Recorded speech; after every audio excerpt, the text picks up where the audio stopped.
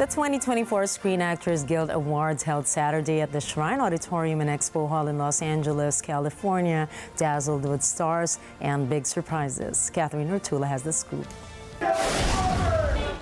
The 30th edition of the 2024 Screen Actors Guild Awards, or SAG Awards, offered no surprises on the movie front, as Oppenheimer predictably took home the top prize for Outstanding Cast, along with awards for Cillian Murphy and Robert Downey Jr.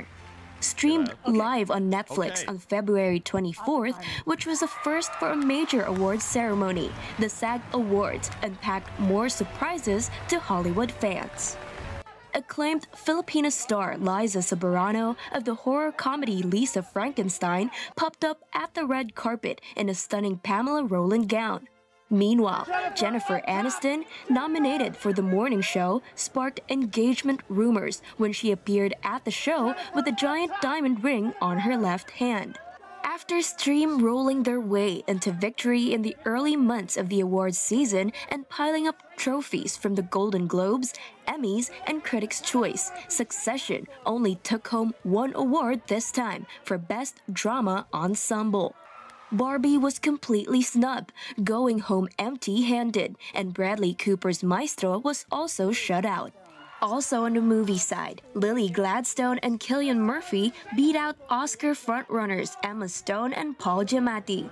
Another highlight of the night was the Devil Wears Prada reunion, when Meryl Streep, Emily Blunt, and Anne Hathaway came together on stage to present Best Male Actor in a Comedy Series to Jeremy Allen White for The Bear.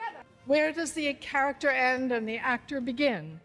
Well, as we've just seen, Meryl and Miranda Priestley are sort of like twins, right? I don't think I'm anything like Miranda Priestley. No, that wasn't a question.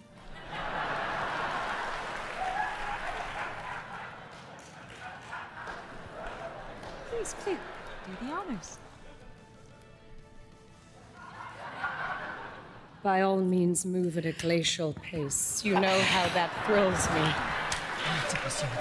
Completing the dazzling night of surprises was Barbara Streisand, accepting the SAG Life Achievement Award.